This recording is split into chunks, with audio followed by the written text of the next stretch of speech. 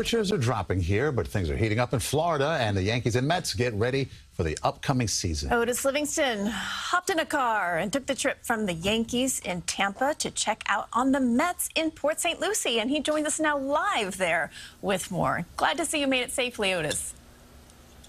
Yeah, we certainly did. Christine and Maurice come from Tampa, but one of the main topics of conversation over there was waiting for us here in Port St. Lucie. And that's, of course, the Houston Astros sign-stealing scandal, as two of the former players who were on the 40-man roster that won the World Series in 2017 chose to apologize for taking part in the elaborate deception. They are members of the 2020 Mets, but they're still talking about 2017. It's a story that has legs because many players from that World Series winning Astros team are in other clubhouses now.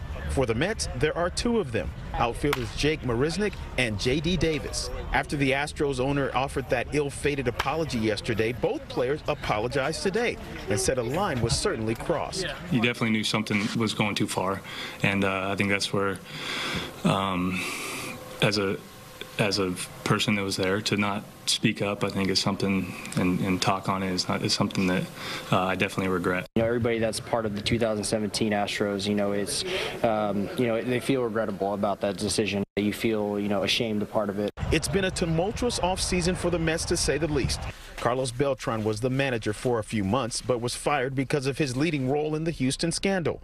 And then the team was almost sold to billionaire Steve Cohen, but that fell through recently.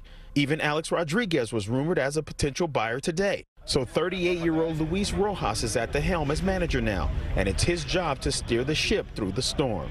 They said that you are unflappable, you're cool under pressure. Where does that come from, and how beneficial is that going to be, especially in New York? Well, I don't know. I guess that's just me. I mean, that's probably the best advice I got as a coach and as a manager is to be myself always. Louis has such a even-keeled attitude. In tough spots, he keeps his cool. I think it's going to be interesting. You're not going to see him get too riled up. You're not going to see him get too excited. And I think that's going to work in this crazy market.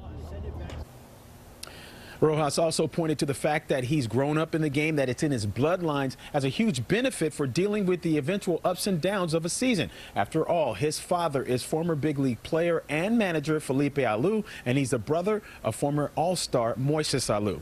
Coming up later on at 6 o'clock, I'll have much more on the Mets. And what's this? A-Rod interested in buying the Mets? Yeah, the rumor's out there. But for now, reporting live from Port St. Lucie, Florida, Otis Livingston, back to you in the studio. Makes a good story, at least, right? Certainly does. Certainly does. All right, Otis. Thank you. We'll talk to you.